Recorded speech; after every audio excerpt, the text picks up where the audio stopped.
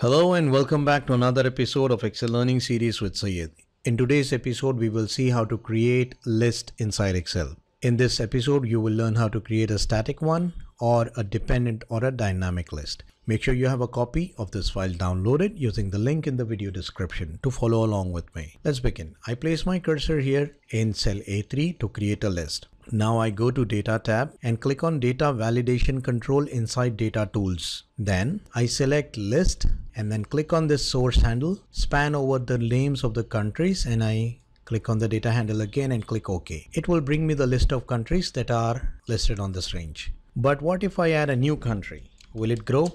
No, it will not. What do I do to make it grow on its own dynamically or shrink on its own when the value has been removed from that range? I will simply need to name this range. So before I name that range, I want that range to grow on its own as well. For example, if I keep adding new names, those new names should be added to my name range here.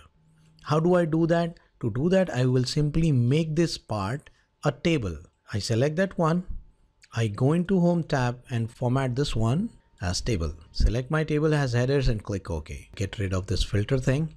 Now if I just add a new country name here, look at what happens. This grid line that is spanning over USA, Denmark, France and India. If I just add UK, it will span over UK. And if I add more countries, it will span accordingly. But if I add a new country here, for example, here, it won't span because I just left one cell.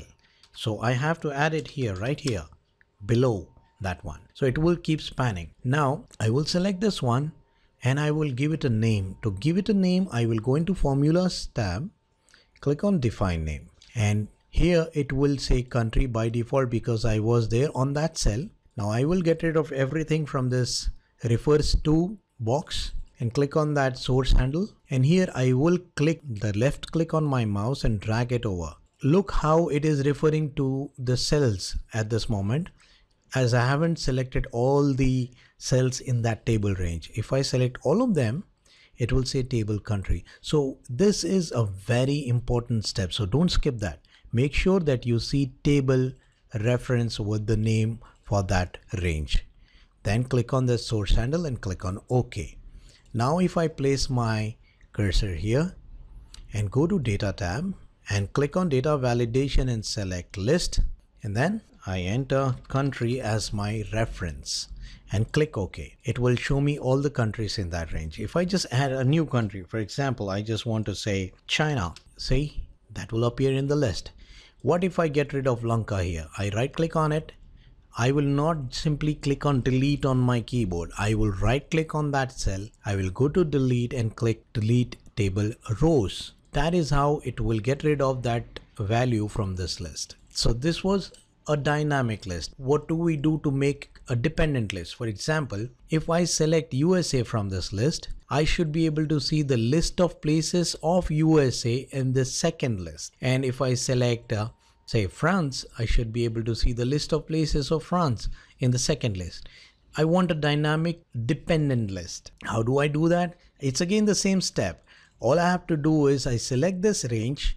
I go to Home tab and click on Format as Table and select the table from there. My table has header. Make sure you select that one and click on OK. Now I have a table. I'll get rid of this data filter by clicking on that filter thingy. Now all I have to do is select USA, just place my cursor on that cell, go to Formulas tab, click on Define Name, and here I will get rid of this function and click on this refers to handle and span over everything in that table except the header of the table. And you can see it says table 4 USA. Make sure that it says that. Otherwise, if it says something of this type, like for example the references of cells, then it's not going to work dynamically. So make sure you have everything selected. Now click on that source handle and click on OK. Now I go to Data tab. Here is a little switch.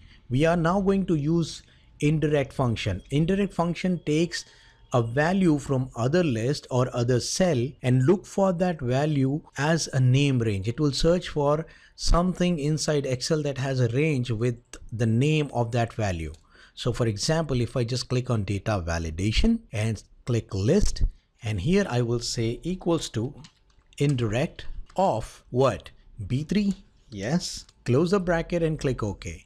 Just click on yes on the prompt that appears on that. And now see, if I just go here, I have nothing because I haven't named anything as France. But if I say USA, you see I have all the places of USA listed here. So let me do one more time for India. I just go here, select India, go to Home tab, format this one as table, and my table has headers. I click OK and I get rid of that filter thing. And now I will select India, the table header only. Then I go to Formulas tab, click on Define Name. Then I get rid of this thing. Click on the source handle and I select everything from India table except the header of the table, making sure that my table reference is shown in the new name reference to field. Then click on that little source handle, then click OK. Now if I come back here and I select India, you can notice I will see places of India in my dependent list. If I select USA, it will show me the places of USA. And if I just add a place, for example, in USA, I have Houston. Let me say I add DC. So now let's see whether we have DC in the list. Yes, we do. Now what if I add, say, Texas? Now let's see whether we have Texas there. Yes, we have it. Now what if I want to get rid of Houston? I just go here, delete table rows, and if I just come back here, I am done with removing Houston. So this is how we create dynamic list and dependent list. I would request you to practice as much as you can to retain this knowledge, because the more you practice, the more you will retain. If you are not practicing and just watching this video, I'm afraid that you might lose this learning. And if you haven't already, subscribe to the channel to get regular updates from my channel. Click on this little button which says subscribe and click on the bell icon to enable notifications of new updates from my channel. Thank you so much. Have a lovely day. Until next time.